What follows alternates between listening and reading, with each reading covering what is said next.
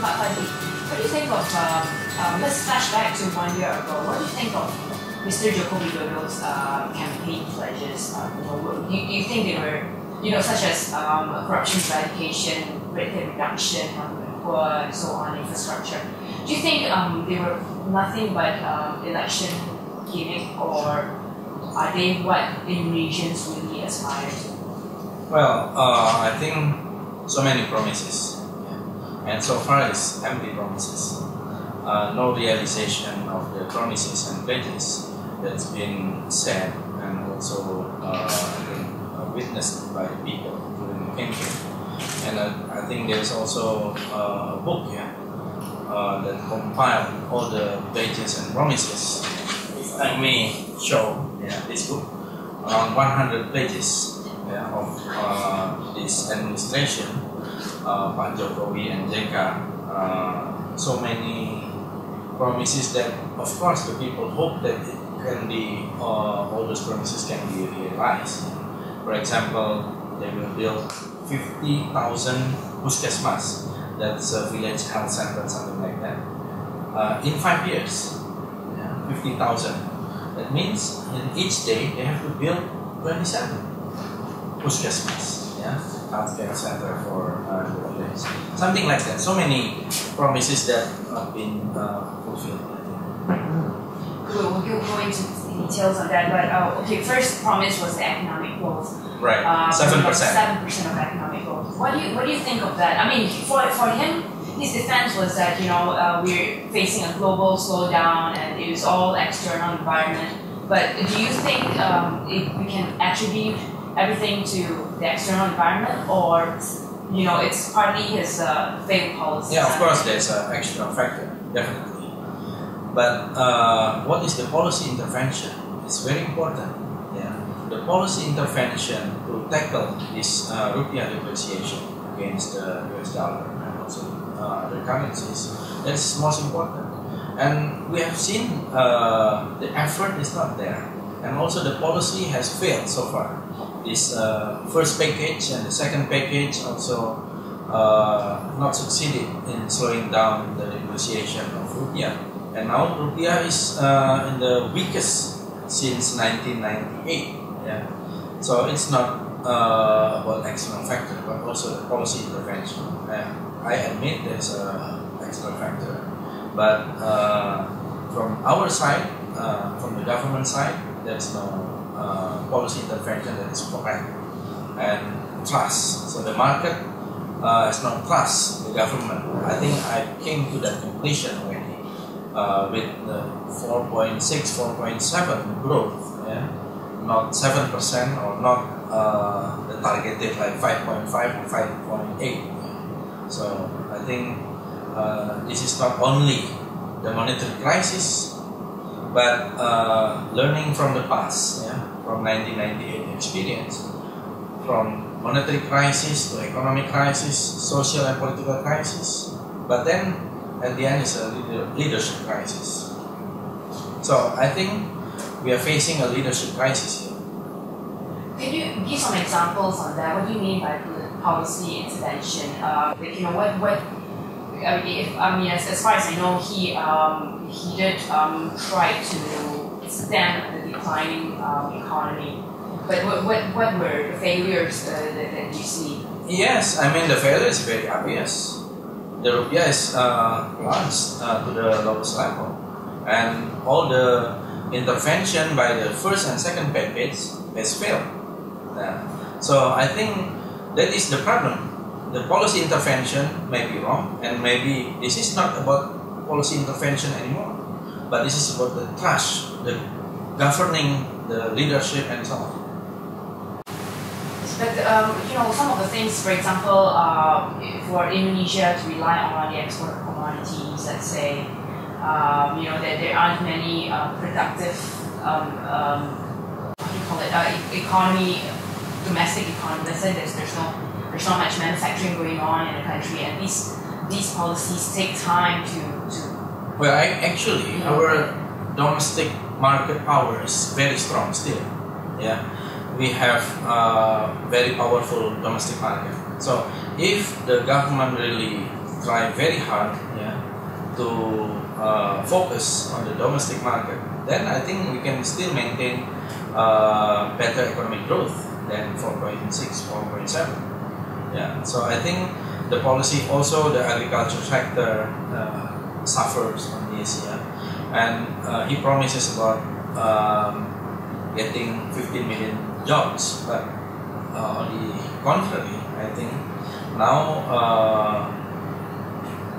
because of the rupiah and US, weaken, I think a lot of companies also cannot survive, and then lay off the workers. He thought this is about coordinating. So this is not only about coordination, but also about capability of the minister to carry out, to implement what he wants, yeah? What he has pledged to the people. So I think from the beginning, the formation of the cabinet is not the dream team. The formation of the cabinet is not professional cabinet as he promised, yeah. But I think less than half are political parties. It's a political appointee. So it's like, we call it here dagang sapi, you know, the cow trade, yeah. Because you support me, okay, I give you the position. So that's not as he promised, yeah, during the campaign. And the same would be for the appointment of the chief. Yes, too political. Yeah. Also, the Attorney General came from one political party that supported him. Well, actually, we criticize the Chief of Police, the General Attorney should be professional from the police, yeah, from the career police, and also is from the career Attorney General. Yeah, should be like that. Although private consumption is high, but mainly relying on commodities export to grow the country's economy. That's because there's not much production, beyond commodities in Indonesia, and maybe it takes time. Of course, there's a declining on the export for raw materials because of the law, especially for coal and other materials, raw materials. But then we can still rely on many trades, yeah, with domestically, and also the agriculture. You can push for agriculture and infrastructure. The money is there actually. So, but it's very difficult, yeah, without the bureaucracy that supported him, yeah. And now there's a problem also with the bureaucracy because the bureaucracy is afraid of KPK, this corruption committee that can criminalize even for administrative staff. Yeah, so that is also some problem with that, yeah, with the bureaucracy. The reform of bureaucracy is ongoing, but then the human resources in the bureaucracy to carry out such ambitious pledges and programs that he already mentioned to the people, like Nawacita or mental revolution. So it ends with only rhetoric after all. I mean, this statement came from the Megawati, yeah, the chairman of PDIP. So it's just a party official who became president. I think that's also problematic, yeah, because he doesn't have any political support, yeah. And I heard that he wanted to establish a new political party, but then for the time being it's very difficult. From our side in legislative, from Indonesian Parliament, I think we are very supportive to the program as long as for the benefit of the people.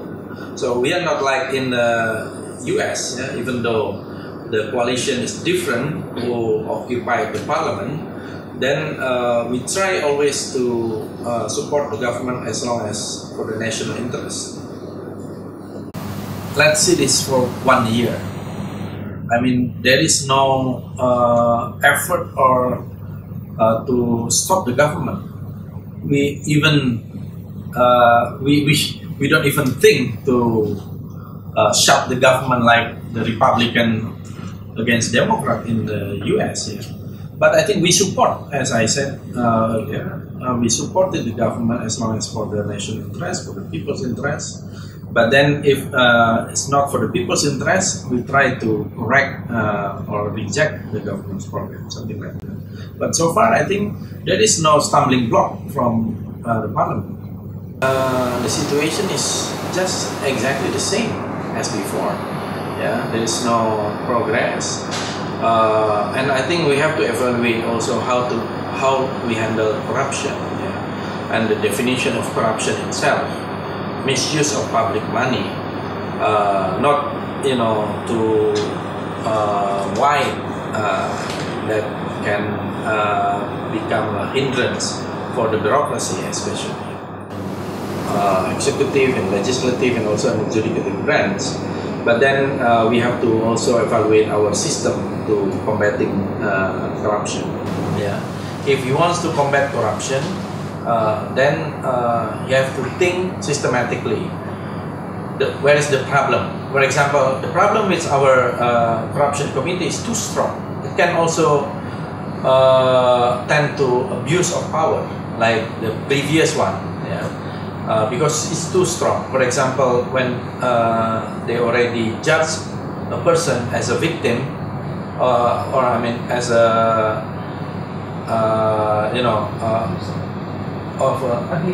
abuser, then there is no way back, something like that. Yeah. So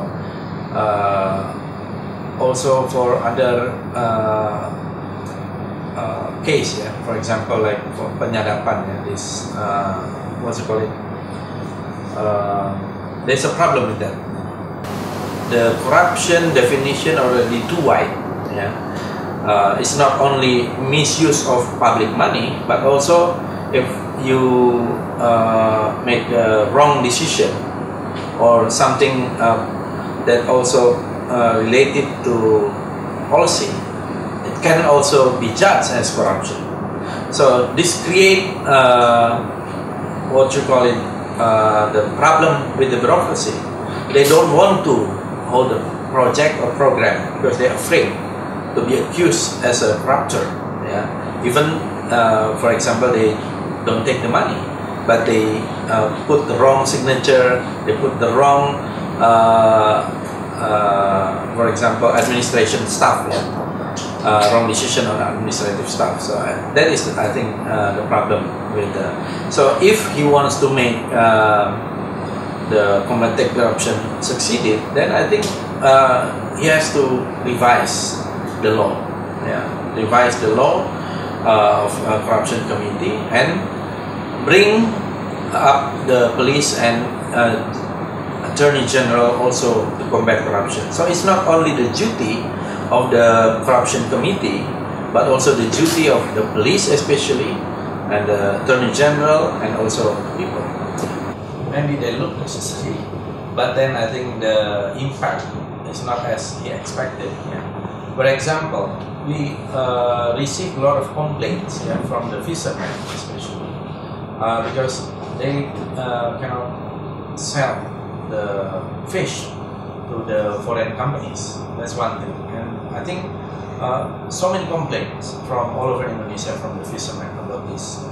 At first, maybe it looks very patriotic, yeah, to sink the illegal fishing boats, something like that. But then it became like pencitraan. It's for become for